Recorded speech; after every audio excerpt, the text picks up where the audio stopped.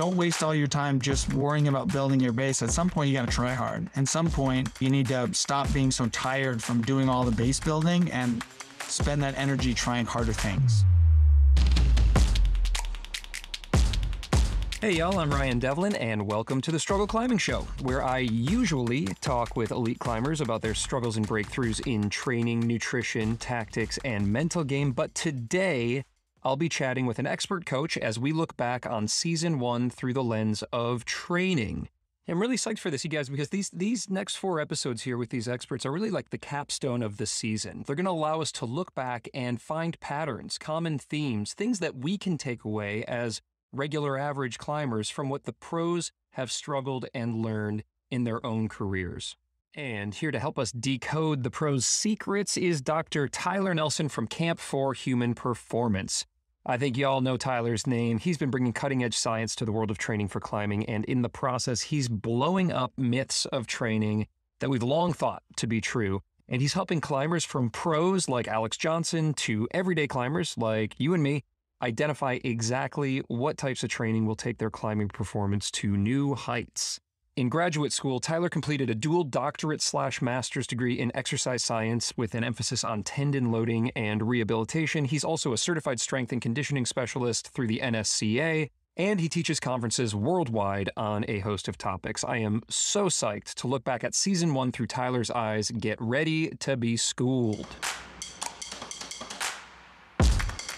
The official climbing nutrition sponsor of The Struggle is PhysiVantage. Y'all, I'm a huge fan of this company because their science-backed products just work, and our guest today, Dr. Tyler Nelson, also uses and loves PhysiVantage, and this guy's a lot smarter than I am. One of our favorites is Supercharged Collagen, which is used daily by more than 50 pros, from Daniel Woods and Paige Clausen to Jonathan Seacrest and Natalia Grossman. I think you've probably heard of those people, as well as thousands of regular climbers like you and me. It's easy. You just add it to your morning caffeine or shake it up before a workout, and you'll be taking care of those tendons so that you can level up your climbing and performance. I love this stuff. You can get yourself some PhysiVantage in Europe on the Epic TV shop and in the States at various gyms or at PhysiVantage.com. Hit that link in your show notes or use checkout code STRUGGLE15 to save 15% off your order at PhysiVantage.com. Check it out. I think you're going to love it.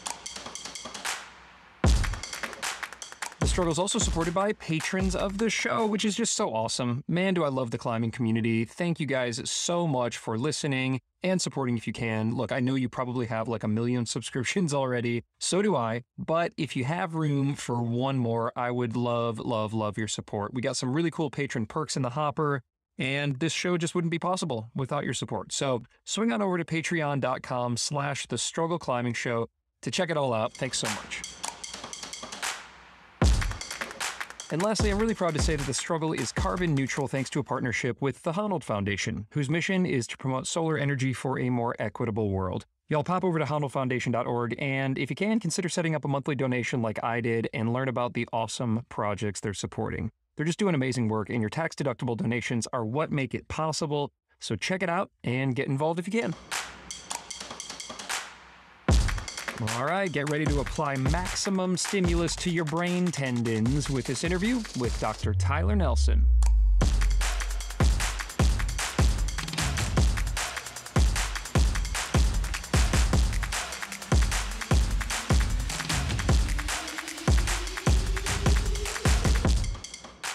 Dr. Tyler Nelson, welcome to the Struggle Climbing Show. Yeah, thank you for having me.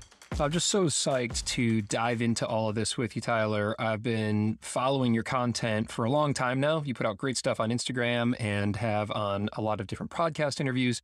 And you've really kind of blown the lid off of what we thought was settled science with regard to training and injuries and that kind of thing. And so before we dive into specifics, I'd just like to hear what drew you to this profession. What drew you to working with climbers? Yeah, well, I think it's just out of the passion for climbing, just like, why climbers do what they do. And I think it's pretty good to understand that science is never settled, right? It's always trying to disprove yourself continuously, which is kind of like, how your whole struggle question that you asked everyone is kind of about too, is, understanding that we got to keep working at it and we got to keep learning. And so it's like this constant struggle to keep digesting information and learning new things and understanding what we don't know. And so that's kind of what's always driven me. And so mostly just out of passion, just loved rock climbing and saw that there was a gap maybe there. Well, we in the community are really fortunate that you have chosen this as your passion and your profession, because you've made so much great content available. So I'm really excited to dive in, to look back on these 10 elite climbers through a lens of training. But before we do, I want to zoom out and hear from you about struggle. What's your relationship to struggle with regard to rock climbing? I've always been familiar with struggling just because I grew up playing sports, and I was a pretty competent wrestler when I was a kid, specifically like a Greco-Roman wrestler. And, it's always intimidating in that setting to actually see your opponent, right? And your opponent's another like living, breathing creature. And you're like, that kid looks tough. And so it's always like that competitiveness, right? Like I'm just very familiar with that. But when I was out of college, I was kind of lost at what to do because the team sport thing was no longer a part of my life. So I had to develop, I've had this new passion for rock climbing. So as a consequence of falling in love with that, for me, the initial struggle with climbing was, I guess, maybe learning what you need to spend time working on, not rely on your strength so much. Where for me, literally, it was my strength is my biggest limiter. Is you can be overly strong where you rely on your strength too much, which disallows you to spend as much attention on technical skills. And so for me, my biggest struggle as a climber for sure was learning to dial that back a little bit and not put so much emphasis on that, which is kind of hard to do. And most of the, participants that you had on this podcast already, like catering to your strengths is fun, and it makes you feel good about yourself. So it's a bit challenging to learn that. Yeah. And I think we're all still working through that and at, one level or another. Even the pros, I think have struggled with that. And let's now take a look at some of these pros here. 10 elite climbers across all kinds of disciplines, from boulderers to comp, big walls, sport. Let's take a look at their struggles through the lens of training. What were some big takeaways first before we get into some case studies? What were your big impressions from the season as a whole? One of the initial ones is that everyone had to learn the hard way, which is kind of like I did as well, with climbing.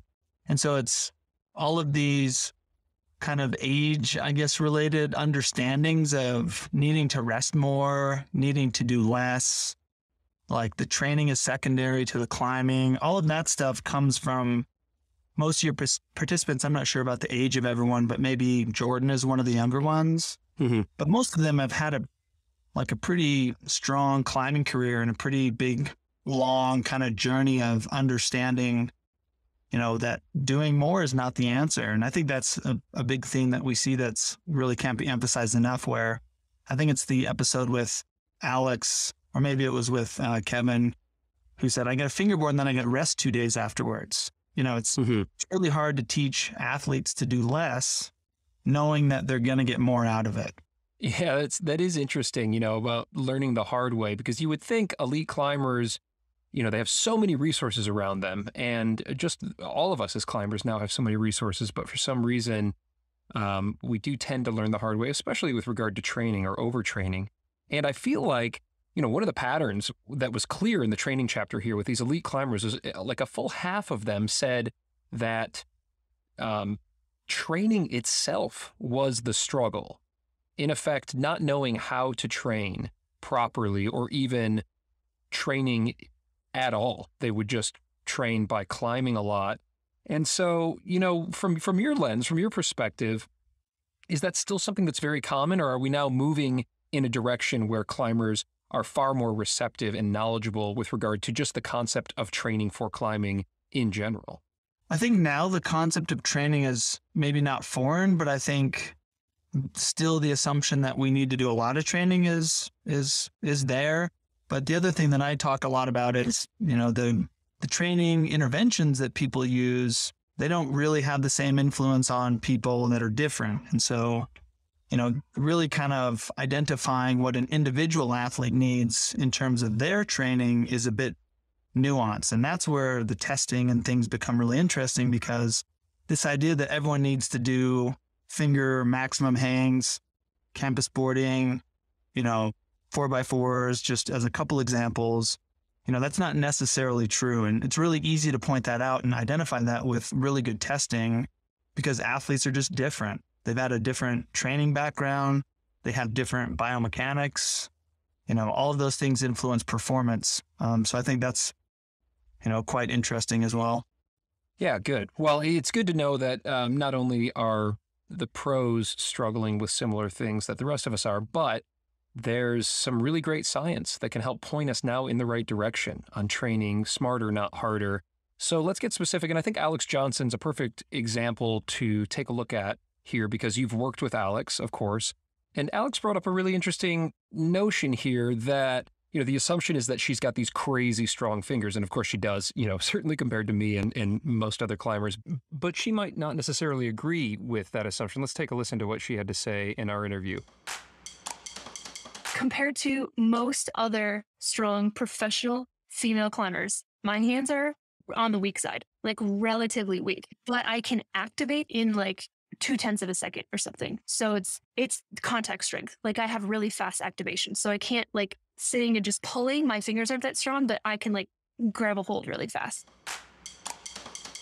So she's really discerning speed versus strength there. And you've worked directly with AJ, right, going back. Yeah, so I know her from the coach that works with me now, Gabe, who was her technical kind of tactical skills coach for years. For her, in that particular case, the example is, there's a difference between the strength of your fingers and the contact strength of your fingers. And it really has to do with the timing. And so for her, like she mentioned, she has a pretty high rate of force development. And so because of that, she has probably more predisposition of gassing out quickly, because she's using a high percentage of her force every time she grabs onto a hold very quickly. So in order to build more tolerance for traveling a further distance, giving more hard efforts, maybe in a competition, there's obviously a lot more volume of try hard. She probably needs to increase her maximum strength number so that high rate number goes down a little bit.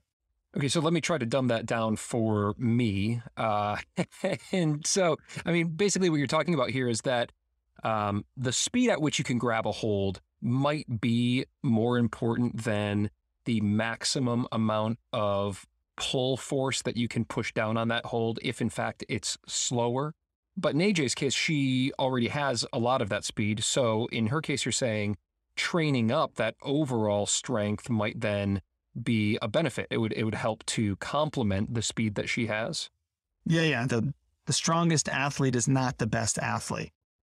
That doesn't mean that being strong is not helpful or a good idea. It simply means that that's not the same rate of force that you need for a sport. So for her, she can get away from not being so strong because she has a high rate and she's pretty tall.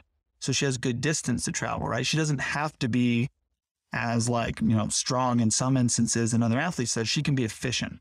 Yeah, so it's just far more nuanced than maybe a lot of us would think. We just are constantly barraged with like fingerboard, strong fingers, but you're really separating this out. There's power, fast fingers, strong fingers at speed, and then there's strength, just overall strong fingers. And I think AJ was saying, in her interview, she kind of contrasted herself with her friend Allison Vest, whom we know to be one of the most incredibly strong climbers out there.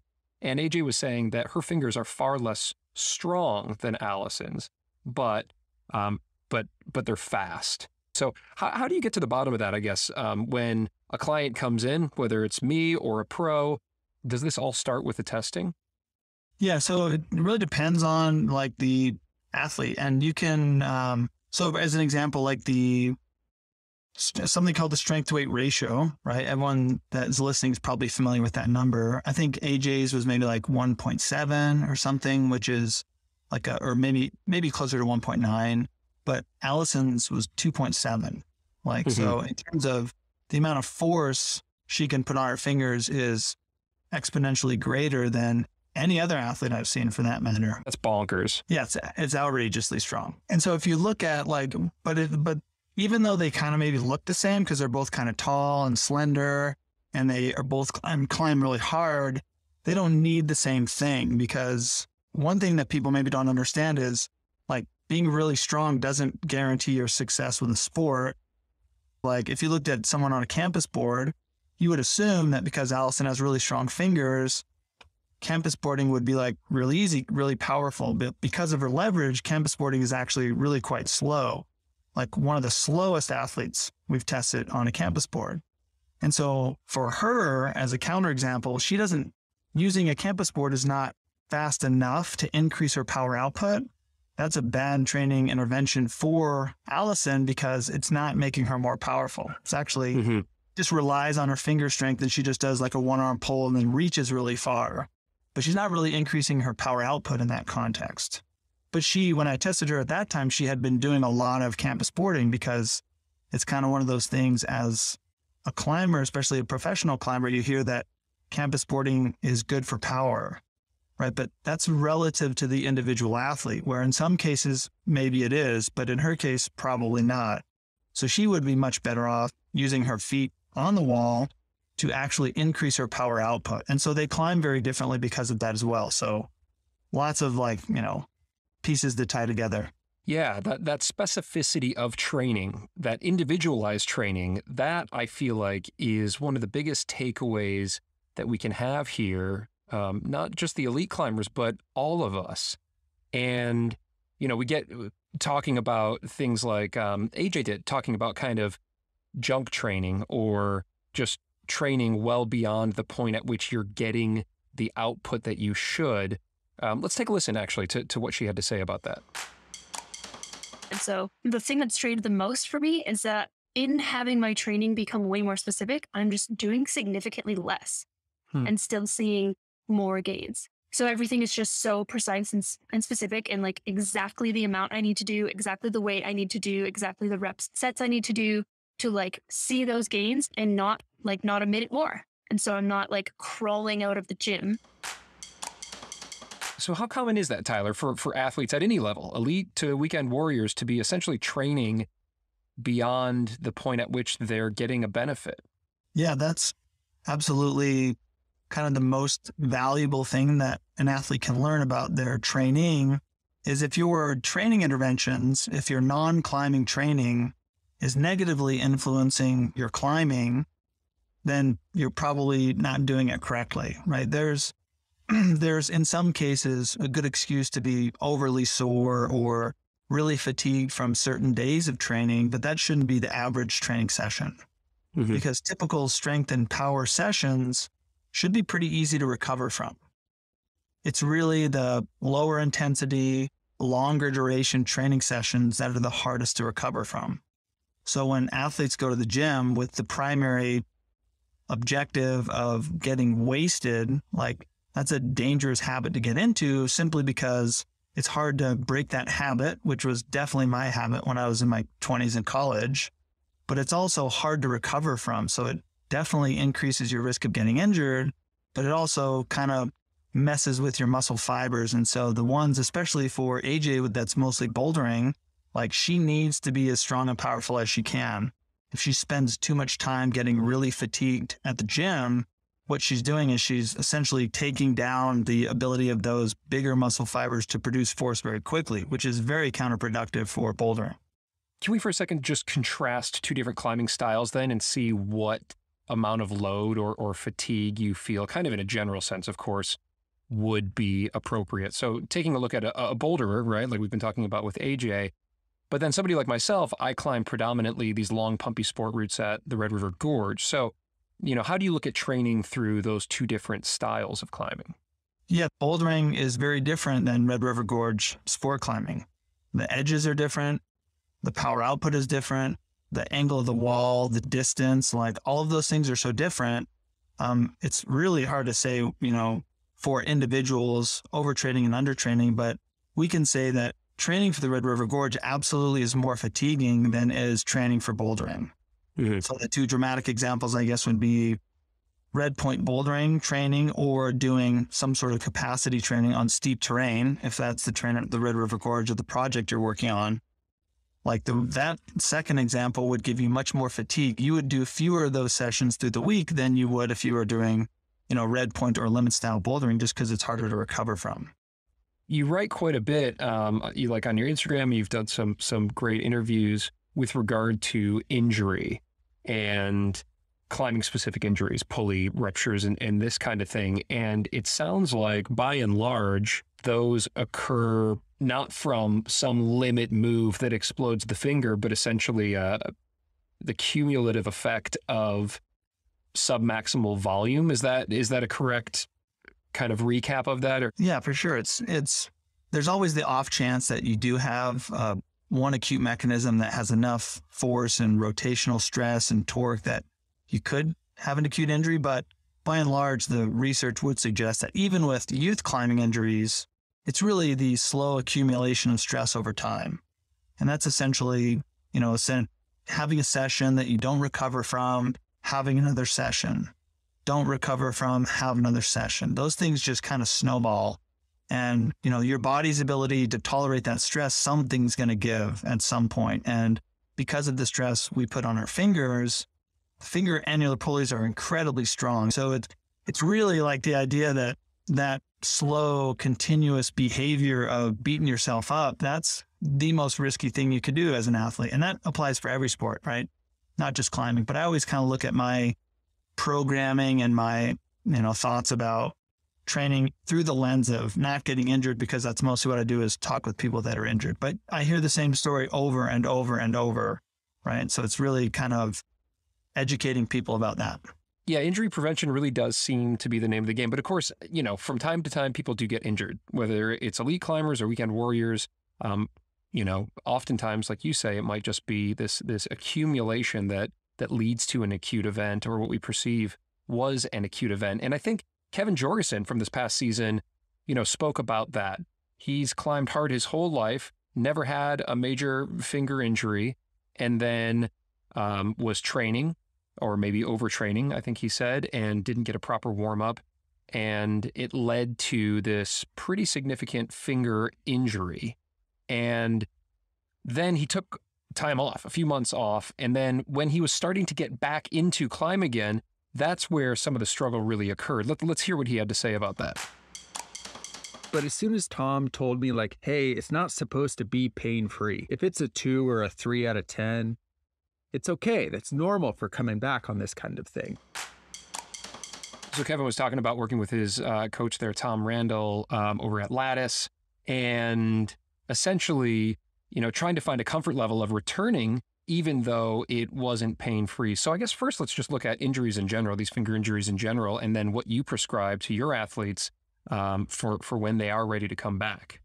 Yeah, so it depends on when. I speak with them in relation to when they had the injury. In his example, he obviously had it diagnosed by MRI and had the splint on and did all the things necessary, and then was cleared to load. And so at that point, he was totally cleared to load. Then it's kind of, building the confidence back in the finger, which I think is really important, and kind of individual for each athlete, right? But having some guidance there is really important. But there's a couple of things that I thought about when listening to that episode where, I think he mentioned he was like 4 days on, right? And so 4 days on in a row, kind of a red flag. That's a lot of loading, right? And everyone does that. And he's probably done that 1,000 times and gotten away with it. But the other thing that to think about in that context is he had introduced a new type of stress. And so one of the things when it comes to this general idea that everyone needs to do a certain thing on a fingerboard kind of doesn't make a lot of sense. It's really about like what your tissues are used to doing. And any dramatic change in that, either more stuff or less stuff, could be considered a risk factor for getting injured. So where do you draw the line there on bringing in something novel so that, like you hit a plateau because I've been doing the same 7-3 repeater for a year or something like that, and saying, okay, I'm going to shake it up, I'm going to try something new, smaller edge, bigger edge with more weight, that kind of thing. Perfect. I would say if someone's already doing some sort of repeater protocol and they're regularly loading on a fingerboard, 2 or 3 times per week or before they're climbing, etc., and they change that protocol, different edge, maybe add a little more weight, maybe change the work to rest ratio, I would say that probably is not significant and or really that different of an intervention. But for someone that's never used a fingerboard and mostly spends their time climbing outside, introducing weighted hangboarding to me would be something considered shining anew. All right, so that makes sense. And now in Kevin's case, of course, the injury happened. He took the prescribed rest time. He was cleared to come back, and then, of course, was experiencing some apprehension of pulling down hard, which is totally understandable. How do you work with your clients when that happens? Ultimately, the more chronic the injury, the less likely it is the tissue causing the sensitivity, which means that, after 3 months of rest, it's really just like, I don't know about getting on the wall. Sounds like a bad idea. That's mostly fear generated. Mm-hmm. Another analogy I like to give athletes is if you have one pulley rupture and you wear a splint for even, let's say, 3 weeks of time, when you load 4 fingers at the same time on both hands, you're still loading way more healthy tissue than you are injured tissue. Mm-hmm. And if you're loading in an open-handed position, you're not bending the PIP joint to 90 degrees. That's not that much stress on the A2 pulley.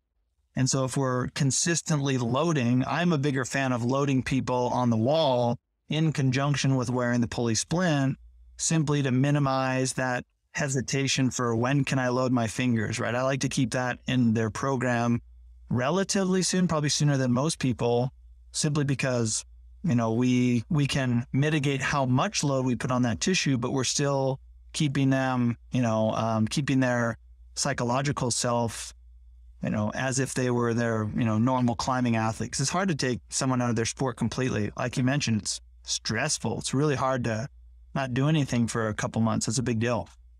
Great. Love it. I think for injuries, that makes a lot of sense. And of course, if any of us do get injured, you've got so many resources on your Instagram. We could also book a session with you. But let's shift back to finger strength, which, we're all trying to build because we all understand that that's pretty critical to our climbing, regardless of the style of climber that we are.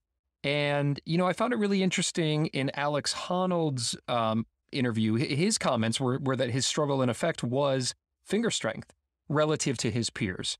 Let's listen to what he had to say here. By pretty much any metric of finger strength, I underperform relative to my peers, which I manage with, good technique, good footwork, everything else, basically like good execution. I would say I'm a pretty good climber in general, but I'm not that strong of a climber. Certainly not relative to the level at which I climb. Look, obviously Alex Honnold has crazy strong fingers compared to most of us, but, his point is interesting. But what did you think of that? When it comes to Alex, I have no doubt in my mind that he will be able to climb 515. And really it comes down to just has a minute focus. And so if you look at him compared to John Segrist, is all about pushing himself and his personal limits. Even though everyone outside of climbing is blown away by what Alex Honnold does, for Alex Honnold, that's probably 75% intensity of what his real potential is. But it doesn't seem to me, at least, and I don't know him, that he's really tried to push his single pitch, level of sports performance, where his big objectives are mind-blowing how good they are, right? And so that's another volume thing too. He spends the majority of his time climbing at 75%. He does a ton of it, or 80% even, right? But until he's willing to really back off all of that volume and spend most of his time doing single pitches at his limit, he won't get there. But it'll be really easy to do when he wants to, right? Because he has such a good skill development. Yeah, that's a good point. I think, admittedly, he just isn't that focused on it. He's been getting more focused on it, climbing more of those really hard sport routes like at Potosi, but he just loves climbing. Actually, here's what he had to say about that. I mean, part of the problem for me is that I climb full time. And so, anytime you do a training program, it's generally focused around the training. So you basically rest for your training days. And if you're trying to train finger strength, you basically should be rested for your finger strength sessions. So you basically should be prioritizing your whole life to revolve around hangboard sessions, which for me is just not acceptable, basically. I'm willing to hangboard. I'm willing to work hard as a climber. I'm willing to do all the training, but it's realistically, I want to climb more than I want to hangboard. So, I think that's interesting for all of us. I'm like a super busy dad with a couple jobs and, I want to get out and climb and have fun, but I also want to get stronger. And so I think, it's interesting to hear from one of the greatest rock climbers in the world with Alex Honnold there saying that he just wants to go out and climb. Of course, he also wants to get stronger. And so how do we find that balance? How do you recommend that to your clients, essentially striking this balance between training hard, following the data, getting out and climbing, and figuring out also just what works for you and for your life?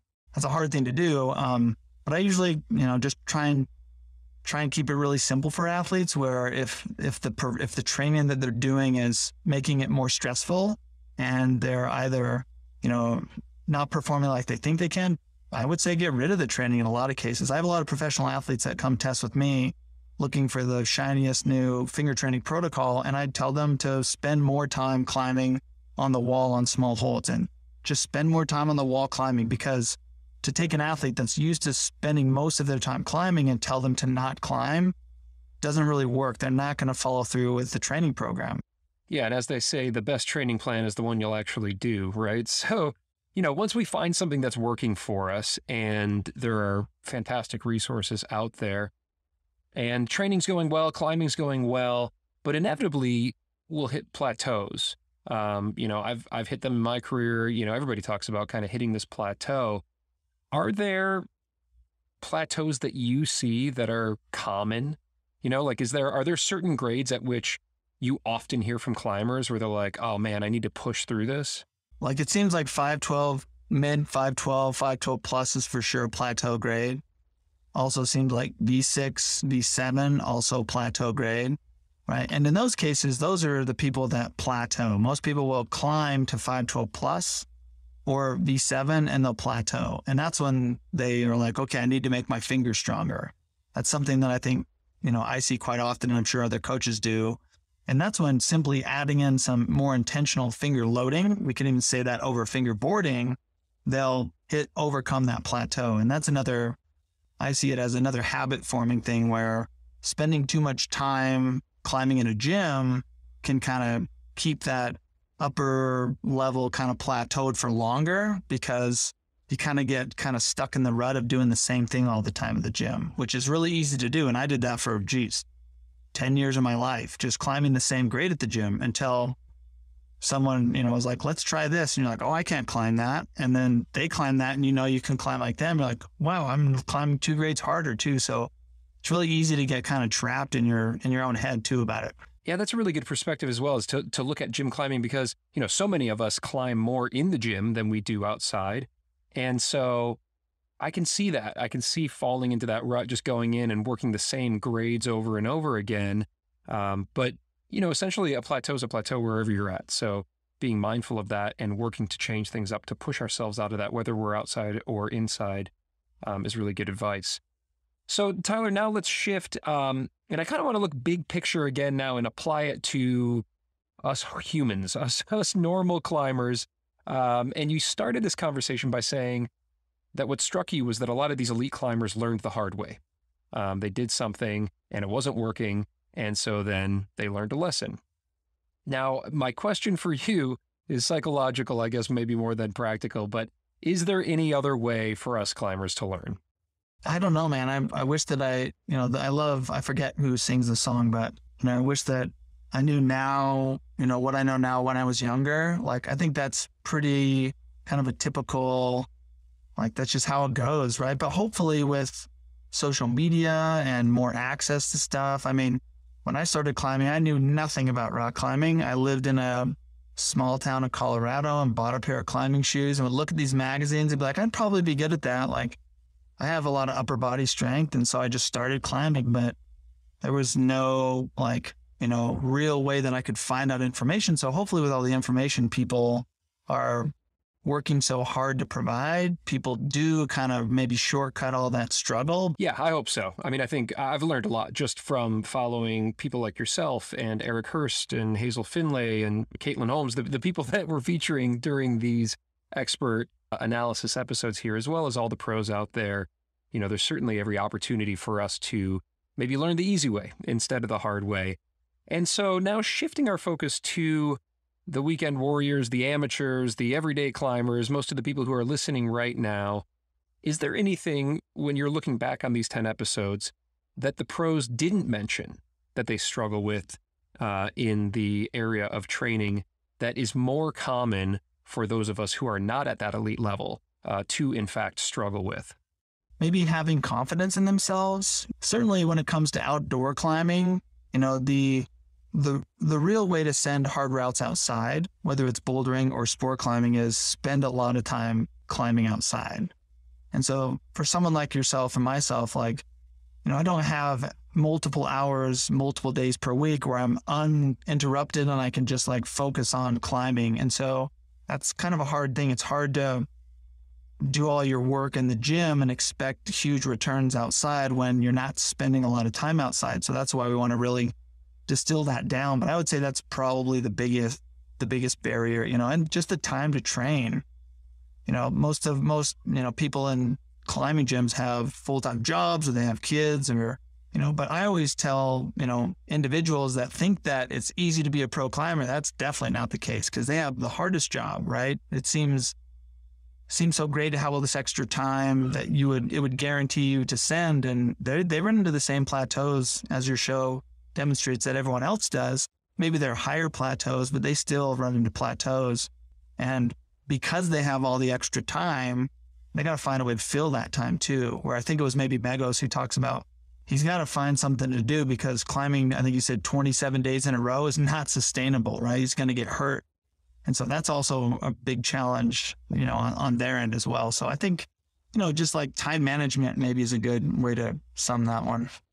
Yeah, time management's interesting because I think it's like two opposite sides of the coin here, right? The pros may have too much time on their hands and need to hold themselves back from overtraining, whereas, people like myself and yourself and so many others who aren't professional climbers maybe have too little time on our hands to train. And so we either try to pack it all in or we're just burning the candle at both ends. I know that's, often the case for me. And so it's such a relief to hear in this conversation that, training smarter, not harder, less is more, really getting more out of less time. In fact, that's going to help in the time management for me. But rest is something that really came up a lot. And I asked every athlete what their concept of rest was. And that was another huge through line that I saw, which was all of them took rest very, very seriously, at least after maybe learning the hard way, like in the case of Alex Megos. But everybody, whether it was getting enough sleep, getting enough rest on their off days, doing, true rest days where they're literally not doing anything, including not even running or yoga. So I feel like the pros might take rest more seriously than us amateurs, which is interesting. And I'd like to know how you prescribe the concept of rest and work with your clients on that. Yeah, I usually have athletes try and track. Well, a lot of my clients that have pain complaints, we have them kind of track their pain scores or their sensitivity on a regular kind of routine cycle. For a lot of my individual athletes that are not rehabilitation clients, I have them try and keep some sort of track of, the difficulty of the sessions and how that's changing over time. One simple example is if you did the same exact workout every day for a month, it wouldn't feel the same difficulty every day. But you want to pay attention to how that feels on your system. If it's feeling more difficult and you're not making it more difficult, something is up. You're not recovering very well, right? If it's feeling easier and you're not making it easier, you're probably adapting in a positive way. So we can say the trend line for both of those scenarios, one goes up, you're probably at risk of getting injured because your perception of the effort or your perception of the workout is it's getting harder, even though it's not. That's maybe a direction that would lead someone to get an injury. But the opposite is how someone would gain an adaptation from it. And so just paying attention to that, because as a coach, you can provide suggestions for people, but I always tell my clients, I don't really know exactly how you're going to respond. I have a pretty good idea of how I assume you'll respond, but I might be wrong. So I want them to be more aware that they have more decision-making in what we do than just me telling them what to do. And how much of that then is listening to our bodies and just trying to create some stimulus without overstressing our bodies, and how much of it is sticking to a plan? You know, having, I mean, I love to nerd out over my plans, but then I'll get to the point where it's like, oh man, it's Friday and I haven't done this really hardcore, workout, and I've got to do it. And so I'll do it because I want to check that thing off my list, but maybe my body's not ready for it. So I guess, how much is it where we're following data and plan and structure versus how much we're following our body or just doing kind of what we can in the moment? I think maybe a mix of both. I like the getting really scientific for the individual and maybe giving them direction. This is the general direction that you're going to go. You do want to get stronger and you need to have a consistent routine that provides this type of stimulus, but you want to do it all the time. You need to change it periodically as well. Or another athlete that's like, you don't need to get stronger, you need to get more powerful, right? And so that athlete would do something a little bit different. They would use less intensity, but they would focus on rate. But you want to do it all the time. Because the reality is as your training age grows, your ability to lose the things that you're good at will never go away. What do you mean by that? Like for myself as an example, like I mentioned, I was a Greco-Roman wrestler as a kid. Naturally, I have really good leverage and I have short arms, and my genetics means I get big muscles. So I always have been really strong in my upper body. That will never go away. I could sit on the couch for a month and I could still get up and do one arm pull up, right? And so that's not really that there's something special and unique about my training. It's really just that's how I'm built. And so the things that people are really good at are never going to go away as long as they're still being physically active, as long as they're still climbing. And so if we want to we can be too neurotic with the dialing knob of how much and how little of the intensity is, but we can say pretty confidently that one day means very little in your training life. And so if my habit is to suck it up and suffer every time I go to the gym, that doesn't really make a lot of sense. You're much better off recovering better and then actually having a better and more intentional workout, because the skills that you learn from that workout, especially on the climbing wall, they're affected and could be negatively influenced by the fatigue that you drag from your fingerboarding workout too. Yeah, man. One day means very little in your training life. That's, I feel like I'm going to, write that on a sticky note and stick it to my hangboard so that it's a reminder to not push it when I'm not feeling great. And that makes me think about Alex Johnson again, because she was talking about her workouts and she would say that if she wasn't getting 100% output, she would quit.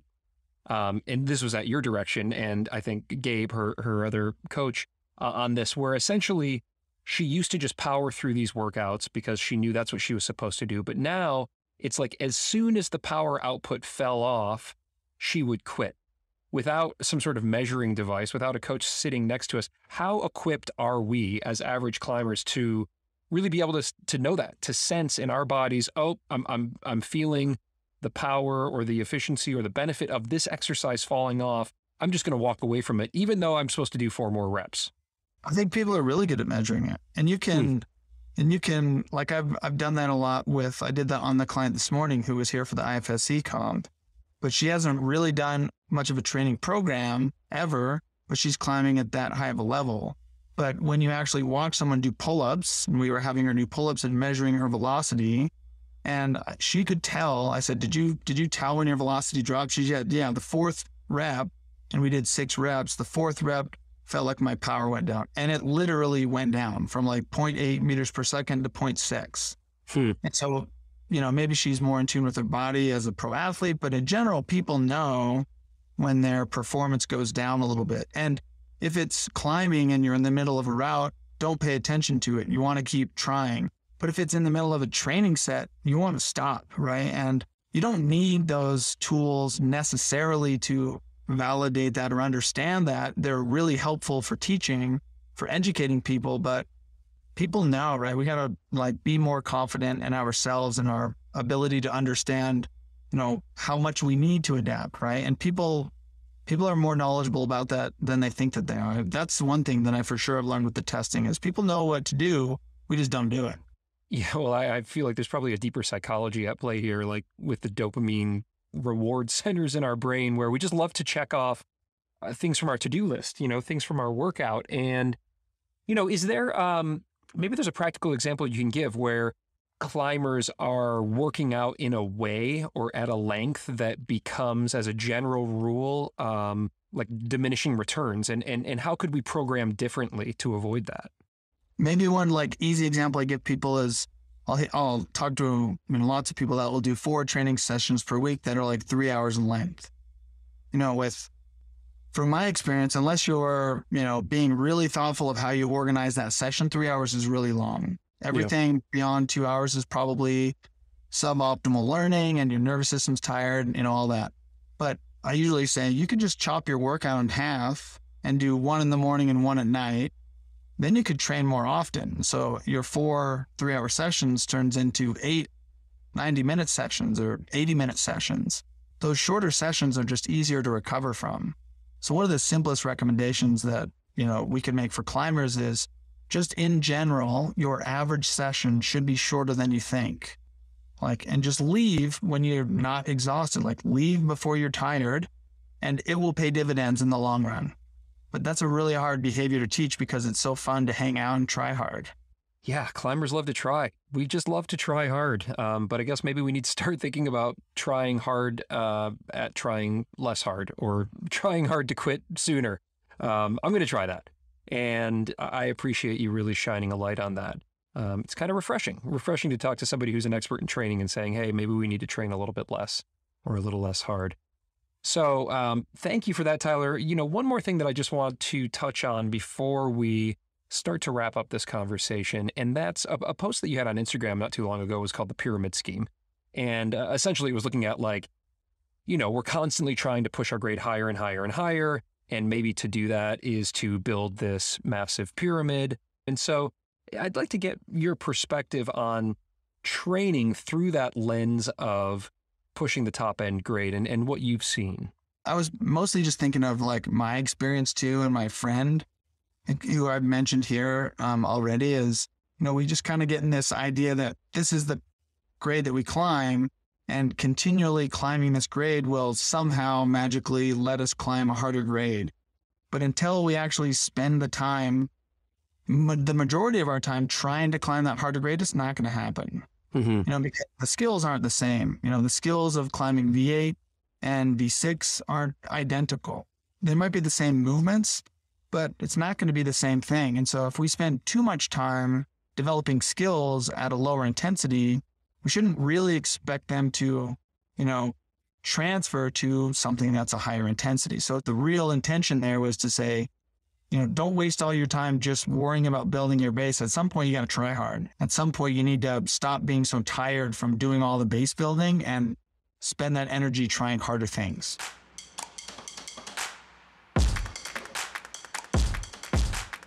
Tyler, this has just been awesome, man. Just a real masterclass in training as we've looked back at these 10 elite climbers. And before we go, I'd like to hear what you're passionate about beyond your own personal climbing. And, clearly you've got this incredible business going. You're getting to work with some great, great athletes. So, let's talk about Camp for Human Performance and all the work and the passion that you're putting into bringing education to climbers of all levels from all over the world. I'm pretty psyched on the education side of climbing. I really like, being a hopefully a useful avenue for climbing coaches that maybe didn't get, extra 8 years of college and a whole lot of debt like I did, information that they can apply into the sport and be confident about their recommendations and, hopefully elevate the sport entirely by understanding some of those things. So one of the projects I've been working on with my other 2 coaches, Game and Colin, is developing some sort of education pathway for coaches that they can kind of demonstrate their skills and learn a lot about exercise science. So that's something that we've been working on over the last year that hopefully will be available in the next year or so. But I do a good amount of traveling and teaching, which I really like doing. It's fun to meet people in the climbing community and share ideas. And, I learn a lot from coaches around that I talk to as well, which is really motivating for me because, as I mentioned, you don't get to stop learning when you're out of school, and having people being interested and supportive really keeps me motivated to continue learning. So we all can kind of move up together, so to speak. But But the majority of my life is either, doing research, or reading research, talking on Zoom calls, or testing, or playing the guitar, playing with my kids. That sounds like a pretty good life, and some rock climbing in there as well. Yeah, 40. definitely not a bad life. I'm really grateful. I really love my job, and it's really quite fun. And but as you know, like for me, my life is not about me right now. It's about my kids and my family. And then it's about, my job and all the other climbers. So I joke with people that I live vicariously through my clients and their sins, because I don't have as much dedicated time that I would like for myself, which is okay with me. I'm okay with that in my life. Well, we as a community are just so grateful that you have put so much towards educating all of us. You put incredible content out. People can find your stuff, of course, on Instagram. You've got a great YouTube, and they can book consultations with you right through your website. So, y'all, if you're interested, pop over to Tyler's page there, and you can work with him and the team there directly. Tyler, this has been awesome. I want to do it again. And thank you, man. Thank you for bringing your expertise to the Struggle Climbing Show and looking back at those 10 episodes from season 1 here. I gained so much from it, and I look forward to talking again. Yeah, you're welcome. Happy to help, man. Thanks for having me a part of it. All right, that wraps up our chat with Dr. Tyler Nelson from Camp for Human Performance. What'd you guys think of his analysis? Do you have any questions, any comments? Let us know. You can find us on Instagram at C4HP, at Ryan Devlin Outside, and at The Struggle Climbing Show. My big takeaways from this look back on season 1 through the lens of training are: 1, pros struggle with training just like the rest of us, whether it's weak fingers or unfocused junk mileage. It just seems like we all learn the hard way on at least one thing or another, but we can fix that, which is great. And 2, Tyler, as one of the foremost experts on climbing training, he's telling me to train less. And so I think I need to listen to that, whether it's just breaking my longer sessions into more frequent, shorter sessions, or learning how to quit when I feel powered down, or just simply focusing on the few things that I need to do so that I can have more time to get out on real rock and work the technique and everything else that goes into climbing. I think we can all benefit from seeing how we can train smarter, not harder. And, of course, the good news is that we don't have to figure it out on our own if we don't want to. You guys can book a session with Tyler, whether it's in person or remotely, to dial in exactly what is needed for you. So pop on over to camp4humanperformance.com. That's with the number 4, camp4humanperformance.com, and set up a consult. Quick shout out to our friends over at PhysiVantage for being the official climbing nutrition sponsor of The Struggle. If y'all want to level up your training and performance, check it out. Try their supercharged collagen. Keep your fingers healthy and strong so that you can train harder and perform at your best. PhysiVantage is now available in Europe on the Epic TV online shop, and in the US at select gyms, and of course at PhysiVantage.com. Hit that link in your show notes or use code STRUGGLE15 at checkout for 15% off. All right, that clips the anchors on this episode, and I hope you appreciated the work that was put into it by grabbing all those interview clips from the season and looking back in that way with Tyler. If you did appreciate it and you're in a position to support me and the climbers who make these shows, pop on over to patreon.com/thestruggleclimbing-show and come on aboard as a patron. Or if you can't do that, but you still want a free sticker, we got you. Simply rate and review the show, post a grab of that review to Instagram, and tag at The Struggle Climbing Show, and we will slide into your DMs to get your address. Slap it on your stick clip, your Nalgene, your van, or your forehead so that everyone knows that you love the struggle, and the struggle loves you. I'm your host, Ryan Devlin, and the show is produced by myself and Mary Mathis with podcast support from Emily Holland. All right, let's climb hard and do good things in the world.